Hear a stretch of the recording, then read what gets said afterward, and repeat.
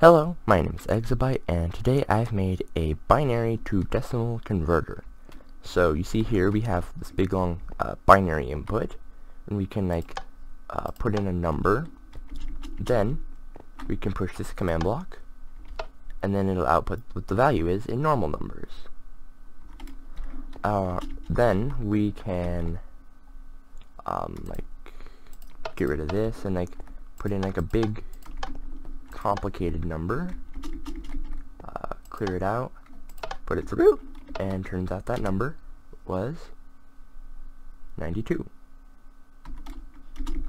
And we can put in a different number, just do something like this, if the lever works, there we go, and turns out that is 20. Now over here I also have a decimal to binary converter, so then if we clear this out and run it, there we go, and now it'll give us the binary value for this. Then if we go and set this to a specific number, like let's say 200, then we clear this out, run it through, and there's the binary value for 200. Set this to 255, and then get rid of that, and there we go. This is the binary value for 255 because I'll explain why it's like this later. Can clear this out. Now, as to why it's like that, how this works is essentially every time you turn on one of these, it'll activate this repeater. Put that out.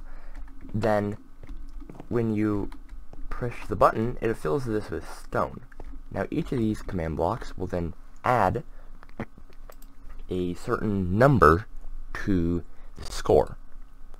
Like this one will add 1, this one will add 2, this one will add 4, this one will add 8, and 16, 32, 64, and 128. And then when you put it through, then it'll add all of the different numbers together, and it'll get the decimal version of that number. Now over here, this was a bit more complicated because first I had to check and make sure that the number was greater than or equal to the number before subtracting. Otherwise it would just subtract everything and it wouldn't work. But yeah, it checks to see if it's greater than or equal to the number. If it is, then it subtracts that number and does the redstone block over there. And then it just does that for numbers of consecutive half values. It gets smaller and smaller, and then once it goes through the end, it'll actually be able to fit every number perfectly into there, provided that the number is not bigger than 255. So I suppose if we do 256 and do this, it will show up. Actually, let me remove this real quick and clear it out.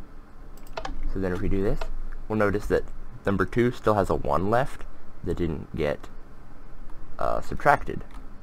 But if it's within the right value, then if we clear that out, and it gets perfectly subtracted. And actually, you might be wondering why it says number 2. I do that over here. I copy the value from number to number 2 in order to make it where you can still keep the value in number and don't have to give it a value every time you want to do something. It makes it a bit less destructive. This has been a decimal to binary converter. If you enjoyed, then give it a like, and if you want to see more, then subscribe, and I'll see you next time. Bye!